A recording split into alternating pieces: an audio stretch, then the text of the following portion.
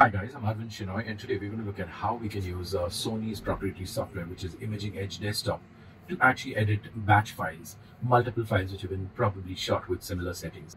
As you all know, we've had a lot of issues with Sony colors when it comes to editing skin tones especially.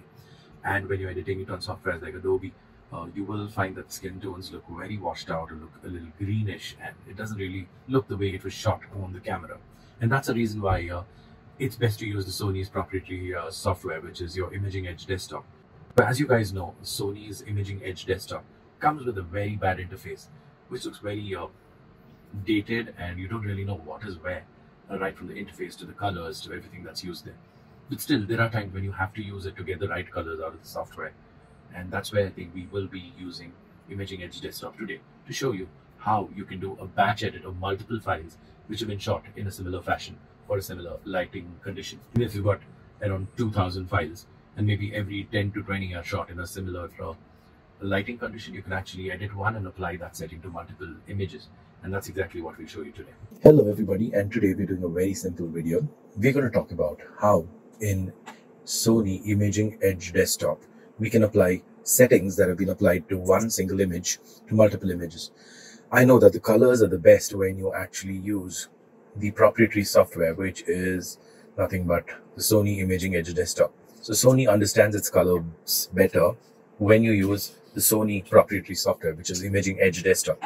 So the Imaging Edge Desktop has got two softwares. One is the viewer, in which you can browse and view through various images on your hard drive, and you also have the Imaging Edge editor. So now if I go ahead with this image and I see 3-4 of these images have a very similar color setting because they've been shot in a very similar place. So if I want to apply a setting of the image editing setting of this image to multiple images, what I'll have to do is open this image with edit, and it opens an edit. Now I'll have to make the necessary changes, maybe brighten it a little bit, bring in the blues a little more because I feel it's a little too blue, and maybe increase the contrast a little bit, or bring up the shadows, bring down the highlights, and of course the derange optimizer is there. I go to clarity and maybe a little bit of central shading compensation. If it's a little too bright, we can bring down the brightness a little bit, and maybe we give it a little more of saturation. It's right here.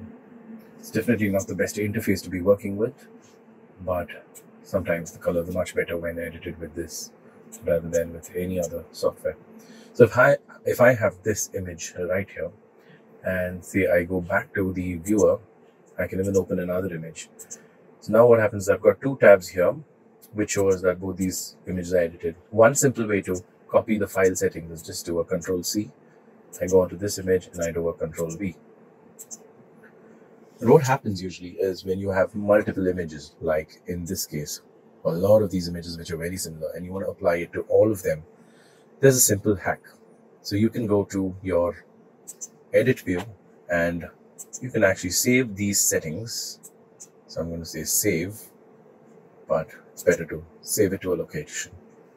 Save image processing settings, and I can actually go to the same folder where I'm editing these pictures, and I can actually save this XML file to the drive.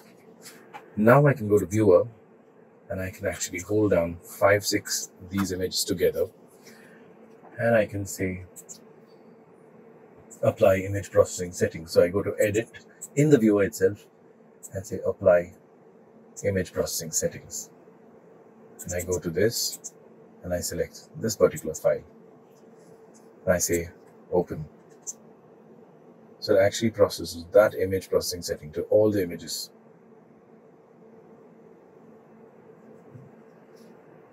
So in one shot, I've got that particular image processing setting applied to all images, rather than doing it individually by going and using the copy paste command multiple times. So this works with several images which are very, very similarly shot. So now I just go ahead, close this. I can go here and I can say output, and I can say continue. So it's going to save all these images to a location of my choice. Here I'm going to select the same folder where I want these images saved.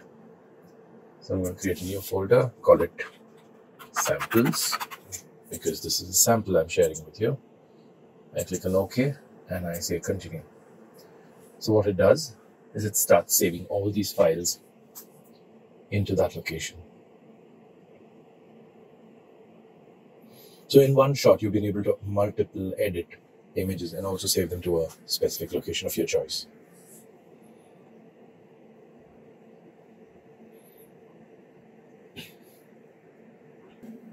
So that's done. So you can actually go to that particular location. So I'm actually doing that. I'm just going to go to that location and see if all these images have gotten saved there. I think I have somewhere here. I think we had a samples folder, and you will see all these images have been saved with a single click. So you don't necessarily need to individually save images in the editor menu, which was this, where you go through each of these tabs and then export each of the images separately. But now it's happened in one shot, and that's just amazing. I still say it's the best thing to do when you're actually editing images shot with a Sony camera. Go ahead and use the Imaging Edge Desktop to edit your images rather than use Photoshop, which just doesn't understand the colors well. Thank you. And do like and subscribe to the channel if this helps you.